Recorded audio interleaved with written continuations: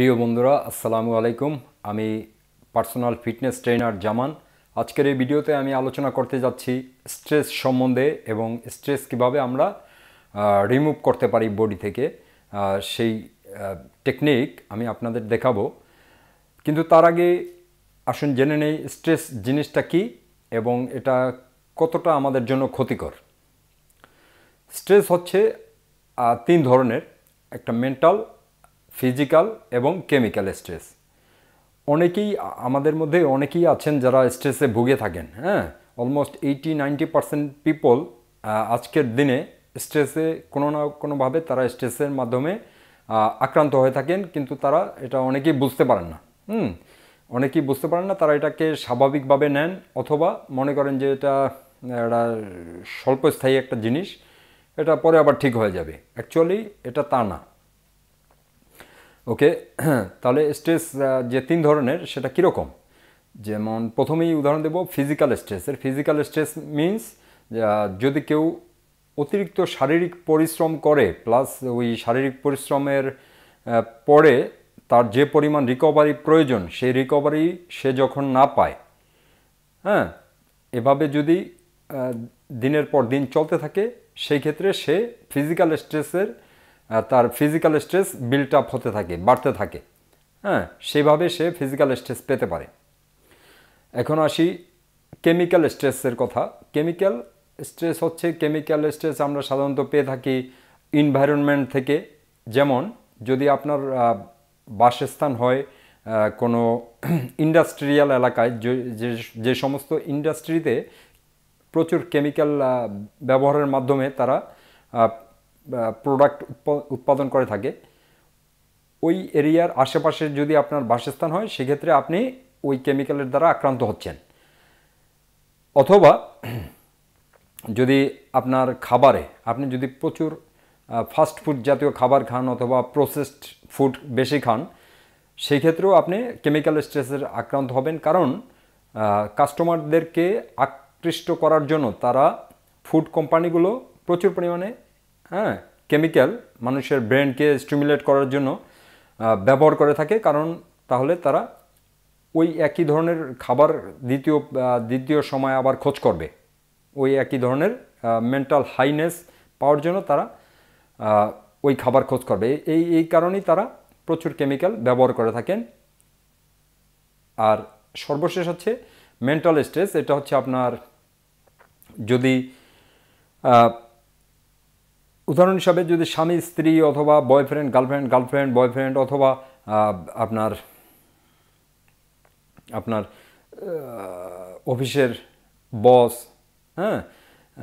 এই সমস্ত মানুষজন যারা আপনার আশেপাশে থাকে, তাদের সাথে যদি প্রতিনিয়ত ঝগড়া বিবাদ লেগে থাকে, রেষারেষি লেগে থাকে, সেই যে স্ট্রেস এর দ্বারা উৎপাদন হবে সেটা হবে মেন্টাল স্ট্রেস। তো ইন্টারেস্টিং ব্যাপার হচ্ছে, এই তিন ধরনের স্ট্রেসেরই যে রিয়াকশন সেটা একই রকম। আমাদের একটা গ্ল্যান্ড আছে যেটার নাম হচ্ছে এড্রিনাল গ্ল্যান্ড। এই গ্ল্যান্ডের কাজ হচ্ছে আপনার স্ট্রেসকে ডিল করা। যখনই আমরা কোনো স্ট্রেস পাবো তখন আমাদের এই গ্ল্যান্ড কর্টিজল নামক হরমোন সিক্রিট করবে,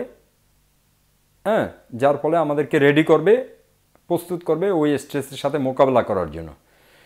এই সিস্টেমটা আমাদের শরীরে, আমাদের বডিতে ইনস্টল করা হয়েছে গুড পারপাসে। এটার একটা গুড রিজন আছে। কারণ আজকের যুগে তো আমরা কখনো আপনার বাঘ ভাল্লুক বা হিংস্র প্রাণীদের সম্মুখীন সাধারণত হই না, কিন্তু মিলিয়ন ইয়ার্স আগে যখন মানুষ সারভাইভ করত, মনে করেন ঘরবাড়ি ছিল না, বনে বান্দরে তারা বেঁচে থাকতো, তখন প্রায়শই তারা হিংস্র জীব জন্তুর মুখোমুখি হতো, অথবা ন্যাচারাল ডিজাস্টার যেমন আপনার ঝড় তুফান, এগুলোর মোকাবেলা তাদের প্রতিনিয়ত করতে হতো। তখনকার সময় এই সিস্টেম যদি আমাদের ইনস্টল করা না থাকতো, সেই ক্ষেত্রে তারা সারভাইভ করতে পারতো না, তারা বেঁচে থাকতে পারতো না। তো এই সিস্টেম অ্যাক্টিভেট হলে কি হয়? এক্সাম্পল, আমার সামনে একটা বাঘ আসলো, এখন আমার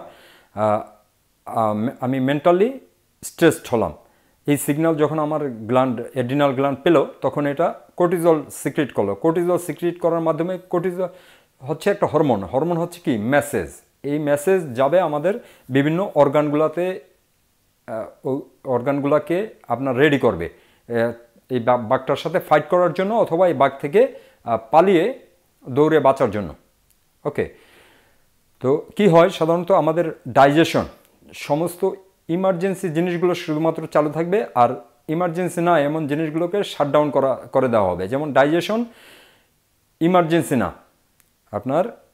আপনার জীবন বাঁচানো হচ্ছে ইমার্জেন্সি এই ক্ষেত্রে, হ্যাঁ, এই জন্য ডাইজেশন স্টপ হয়ে যাবে। আপনার হিলিং, আপনার যদি কোনো রোগ এই মুহূর্তে হিলিং হচ্ছে, রোগ থেকে আপনার যে কোনো একটা রোগের এখন এই মুহূর্তে যদি হিলিং হয়ে থাকে ওই হিলিংটা আপনার স্টপ হয়ে যাবে। প্লাস আমাদের যে ব্লাড, আমাদের পাকস্থলী থেকে ব্লাডগুলো হাত এবং পায়ের দিকে ধাবিত করে দেওয়া হবে, যার ফলে আমরা স্ট্রংলি ফাইট করতে পারি অথবা পালিয়ে যেতে পারি। প্লাস আমাদের তৎক্ষণাৎ সময় আমরা কি করব, আমরা তখন আমাদের চিন্তা করার প্লাস আমাদের উইল পাওয়ার অ্যাপ্লাই করার ক্যাপাসিটি থাকবে না, কারণ এই যে আমাদের ফ্রন্টাল লোব, প্রিফ্রন্টাল কোর্টেক্স নামক যে ব্রেন রয়েছে আমাদের সম্মুখ ভাগের যে ব্রেন, এই ব্রেন থেকে ব্লাড পুস্ট হয়ে আপনার লিম্বিক ব্রেন, যেটা আপনার ডিফল্ট ব্রেন বলা চলে, যেই ব্রেন দ্বারা অপারেটর হলে আমাদের কি হয়, চিন্তা করার ক্ষমতা থাকে না, আমরা বাই ডিফল্ট আমরা রান করি আমাদের জীবন রিঅ্যাক্টিভ ওয়েতে। হ্যাঁ, তো এই সমস্ত জিনিসগুলো ঘটে থাকে যেগুলো স্বল্পক্ষণের জন্য কোনো সমস্যা না, কিন্তু দীর্ঘস্থায়ী এটা যদি চলতে থাকে সেটা মারাত্মক ক্ষতির দিক। আপনি তো বুঝতেই পারছেন, সব সিস্টেমগুলো শাটডাউন হয়ে শুধুমাত্র ফাইট এবং ফ্লাইট করতে যে সমস্ত সিস্টেমগুলো দরকার সেই সমস্ত সিস্টেমগুলো চালু হয় এই সময়টার মধ্যে। তো ওই সময়ে এই স্ট্রেসটা ছিল ক্ষণস্থায়ী।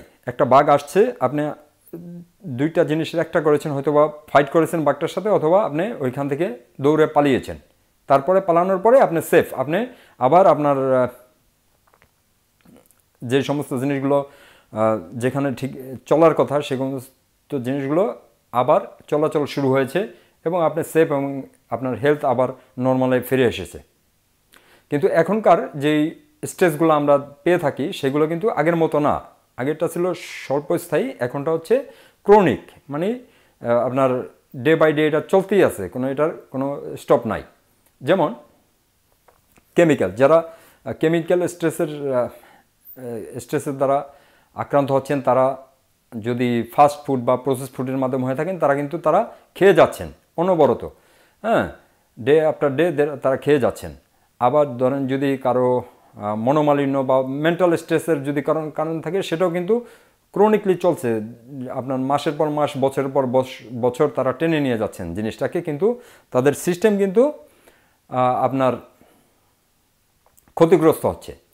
তো যাই হোক, সমস্ত ধরনের স্ট্রেস আমি যেইগুলোর কথা বললাম, এগুলো সবগুলোর রেসপন্স একই রকম, বডি এটাকে সবগুলোকেই একইভাবে গ্রহণ করে এবং বডি এটাকে সঞ্চিত করে রাখে, যেটা হচ্ছে স্ট্রেস হচ্ছে অ্যাকিউমুলেটিভ। হ্যাঁ, অ্যাকিউমুলেটিভ, কারণ স্ট্রেস শুধুমাত্র আসতেই পারে বডিতে, কিন্তু বডি থেকে অটোমেটিক বের হয়ে যাওয়ার কোনো সিস্টেম নেই। তো বের করতে হবে আপনাকে। আর স্ট্রেস কোথায় জমা হয়? শরীরে জমা হয়, আমাদের মাসকুলার সিস্টেম স্ট্রেসকে হোল্ড করে থাকে। মাসকুলার সিস্টেম এবং আমাদের কানেকটিভ টিস্যু যেগুলো রয়েছে, যেমন ফেসিয়াল সিস্টেম এবং মাসকুলার সিস্টেম আমাদের স্ট্রেসকে হোল্ড করে থাকে, ধরে রাখে, শরীরে জমা করে রাখে, এবং এটা আনলিমিটেড, এটা জমতেই থাকবে। এখন আপনাকে উদাহরণ হিসাবে বলি, যেমন ধরেন একটা বালতি, এই বালতির মধ্যে আপনি যখন জন্ম নিয়েছেন সেই সময় থেকে যত ধরনের স্ট্রেস আছে ওই বালতিতে জমা হচ্ছে। ওই বালতি যতক্ষণ পর্যন্ত ফুল হবে না, হ্যাঁ, যতক্ষণ পর্যন্ত ফুল হবে না তখন পর্যন্ত আপনি এটার কোনো সিমটম বা এটার খারাপ কোনো দিক আপনি উপলব্ধি করবেন না, কারণ আপনার স্পেস আছে, এই স্পেসের মধ্যে এসে জমা হচ্ছে।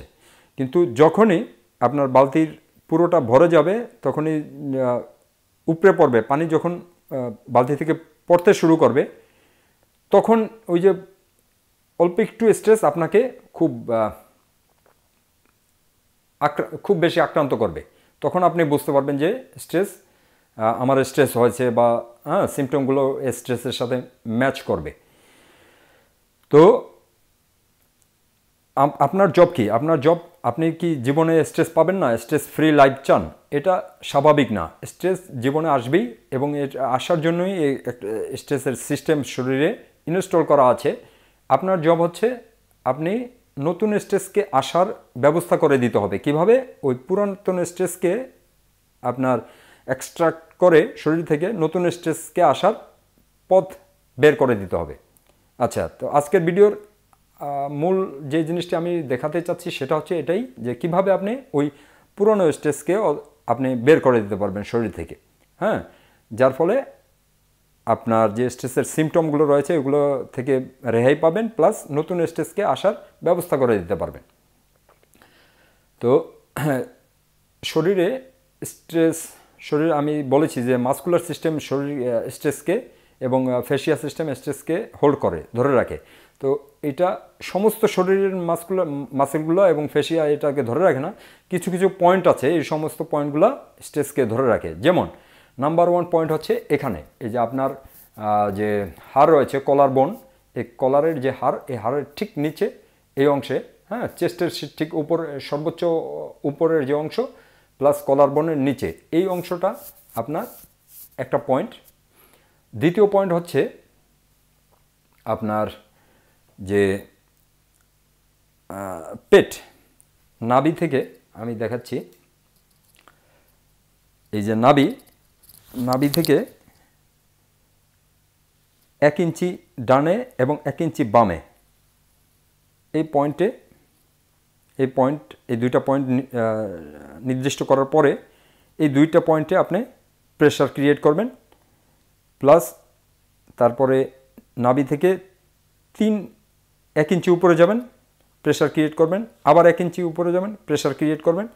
এভাবে 3টা পয়েন্ট, নাভির উপরে 3টা পয়েন্ট, নাভির নিচে 3টা পয়েন্ট, এই 6টা পয়েন্ট আপনি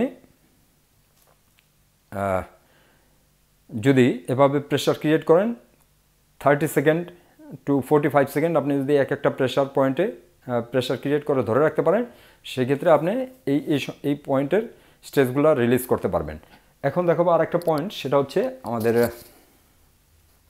যে মাথা রয়েছে, এই যে মাথার স্কালের ঠিক নিচের অংশে যেখানে হাড়টা শেষ হয়েছে, হাড় যেখানে শেষ হয়েছে সেই পয়েন্টে আপনি এভাবে 2 ফিঙ্গার দিয়ে এভাবে প্রেস করতে পারেন,